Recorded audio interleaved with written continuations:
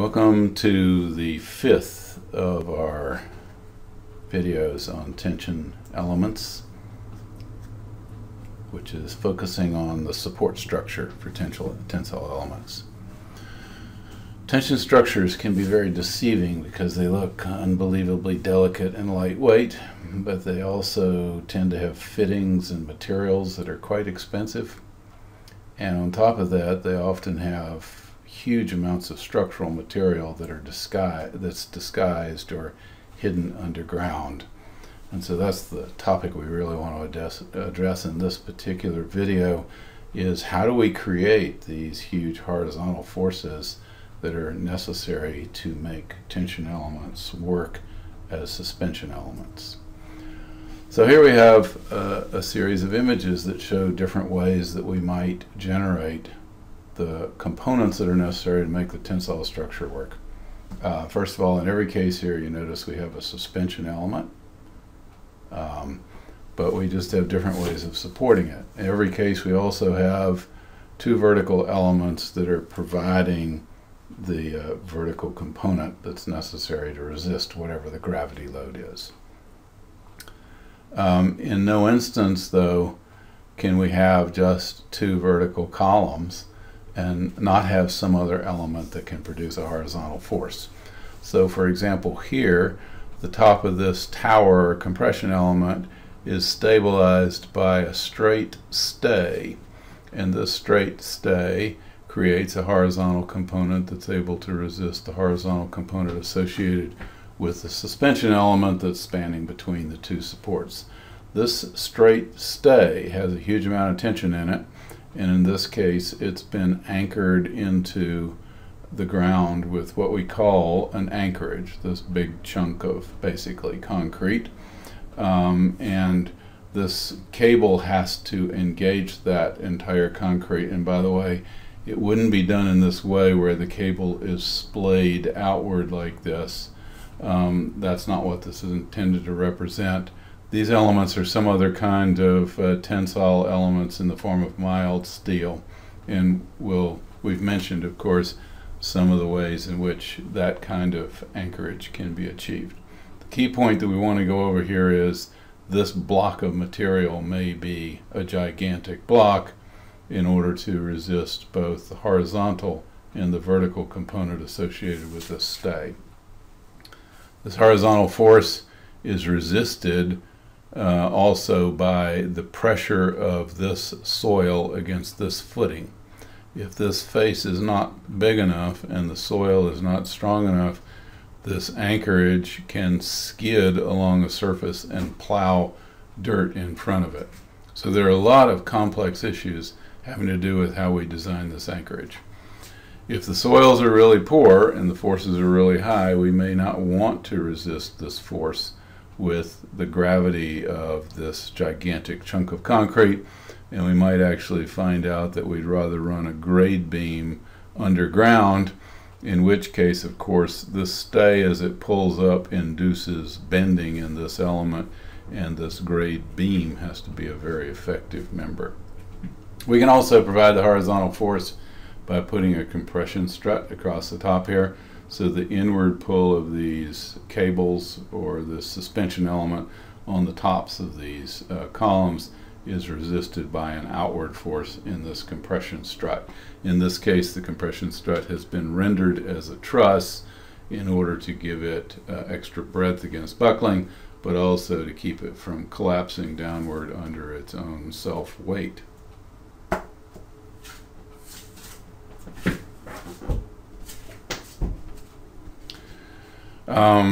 Here we have one other kind of structure, which we have the two verticals. We have the material balanced on each side of those verticals, and the inward pull of this tension member is resisted by a compression strut across the bottom here. So this element works in compression.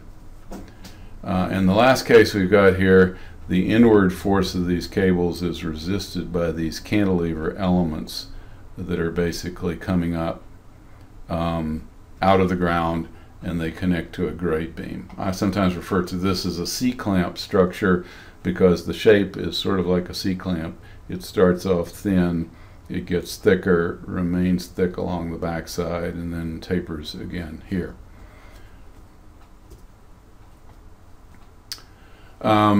Not shown in the previous diagram, but one of the most common configurations for the great suspension bridges is the following. In this case, we don't have a straight stay here, but we actually have road bed that's supported there and there and there. So it's manifest as curvature along here and here. That's not too good. And there. In the previous diagram, we showed this case where there's no load along here, so it's a straight stay, but now we have curvature here. And the only significant force that this particular anchorage is applying at this point is a horizontal force, because the member is coming in horizontal at that point. And we can break that up into a series of what we call free body diagrams. So here we have the cable in combination with the anchorages, and you see that we have all the forces that are associated with with the loads, the gravity loads. Here we have an upward reaction due to the column, and by action-reaction pairs, that means the tension member is pushing down on the column, and then the column has some support underneath due to the pressure of the soil on the footing down below. But you'll notice there's a lateral force here that's required to keep this anchorage from skidding under the influence of this tension member. And that lateral force is produced by the soil, and by action-reaction pairs, that means the anchorage is pushing back against the soil. And if this pressure is too high for that soil to resist, then the anchorage will skid inward and the structure will collapse down.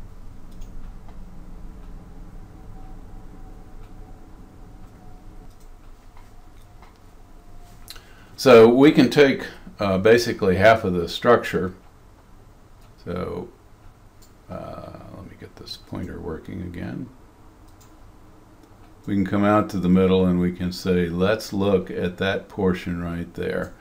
And often, unless there are special conditions, like in the case of the Golden Gate Bridge, you'll notice it doesn't quite fit this model because the supports needed to be put more towards the ends, because of the deep chasm that existed there, that they didn't want to go too far out into that chasm.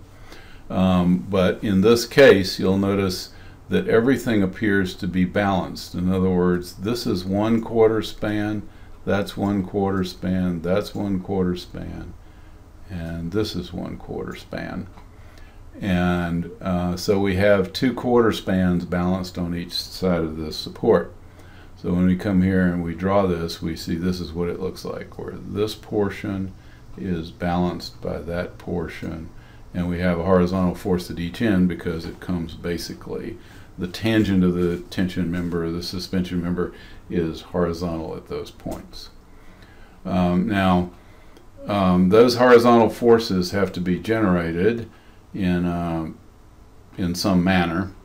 And this is the Golden Gate Bridge. And by the way, I mentioned that this portion is more than that. So the shape of this is not exactly balanced, and we don't come in exactly tangential at this point. But the basic issue here is the following. We need a huge anchor, and I'm drawing this about correct now. That's what the concrete chunk looks like to resist the force in that cable. Notice how delicate the cable is, and here we have something on the order of 100,000 tons of concrete that's buried in a rock mountain that adds additional mass to it, and that's what you have to resist something like this steel cable. The steel cable is capable of exerting at yield 250,000 pounds per square inch, but under normal loading conditions 170,000 pounds per square inch, and the diameter of this bundle of strands is basically 37 inches in diameter. So this cable is able to exert enormous forces, and those forces are getting resisted by this huge chunk of concrete here. This is showing that anchorage being put in place, huge amounts of concrete that are buried already underground, and then the concrete is going to get built up. They're currently placing these pieces of mild steel that are going to be buried in the concrete. So the final chunk is enormous. And on the other side, by the way, on the San Francisco side, this is the hole in the ground that got dug, and just for reference, that's a person right there. So this entire hole is going to get filled with concrete and steel as a way of providing that anchorage.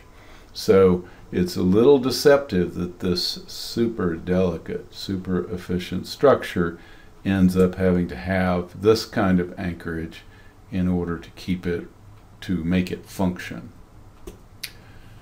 Now, this is the Bay Bridge. The Bay Bridge is like two bridges back to back, because you'll notice there are 4 of these towers instead of 2. And in the case of the Bay Bridge, it does turn out that it's symmetric about each tower. The challenge when you put 2 of these back to back is that if you have a huge amount of load, like all the traffic comes to a stop right there, that tends to pull this cable and this cable really hard, which starts to pull the towers over.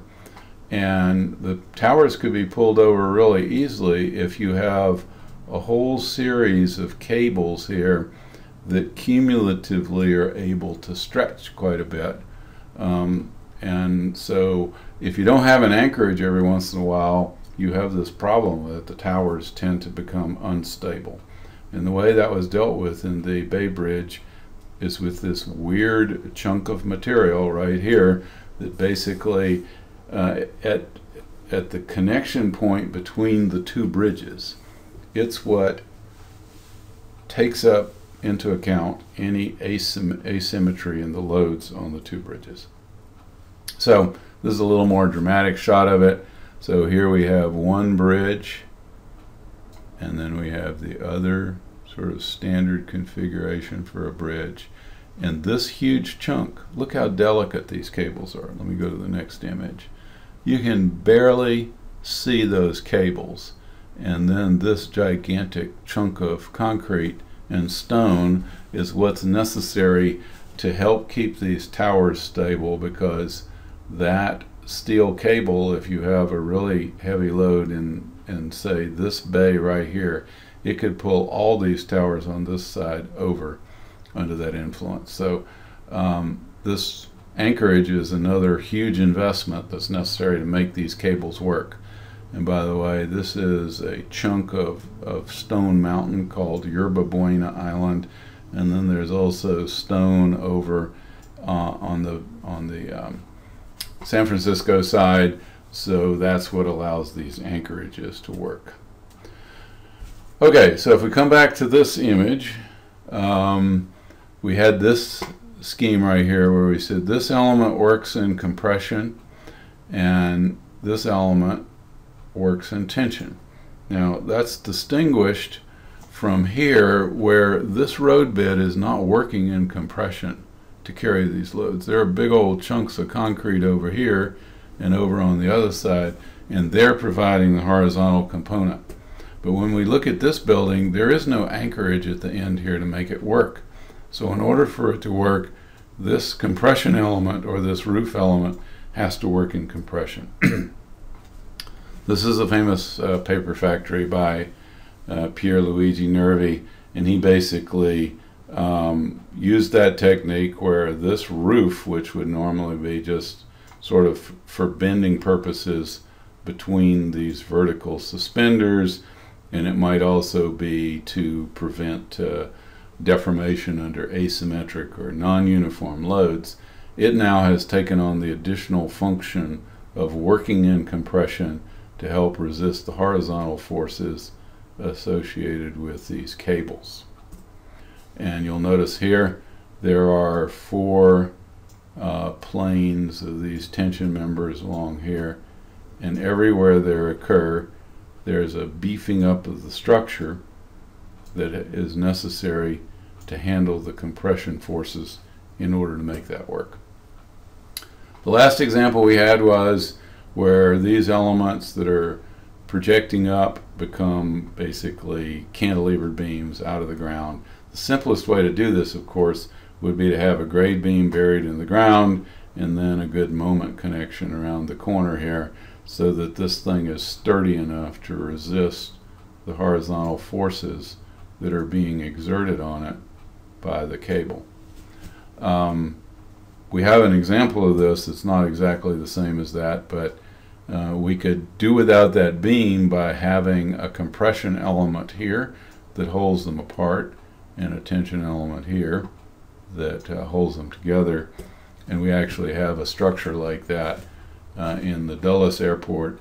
And in the Dulles Airport, it's much more expressive than this sort of crude image that I've drawn, where the columns have been tapered and are leaning outward.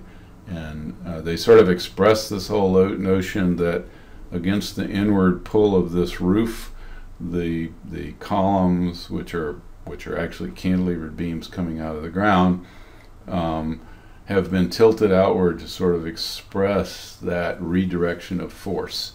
And some people actually think the weight of these columns is resisting the tensile force from the roof, but that's absolutely not true. It has a beautiful expression to it, but this force still dominates, and if there's not some super anchorage down in this base here, these columns will tilt over and get pulled inward. And to sort of express that idea, this is some of the columns, or those, they're both cantilevered beams, but they're also columns in that they have some axial force in them under the effect of gravity. But the roof structure comes off and pulls inward like this, and you'll notice this has got a lot of tension on that side, and then there's a lot of tension here, and that's reflected in that there's a huge density of steel on the outside here and a huge density of steel on the upper side here. And what we're actually looking at right now is this is with some partial formwork around, but this is just the steel reinforcing that's going into the concrete, which is very expressive of how the structure is behaving. So to make that point even more emphatic, look how dense the steel is here. You can't even see any light coming through it.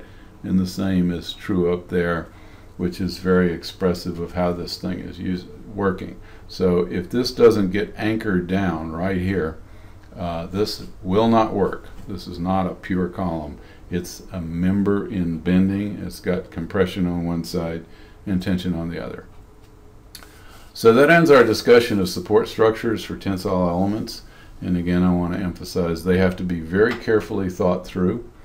And when you look at a tensile structure and you think that is so elegant and so simple, you should rethink that entire concept, because often to make the tension part of the structure work, the support structure that goes with it may have to have huge anchorages, or may have to have tremendous bending elements which have huge amounts of tension and compression in various parts of them.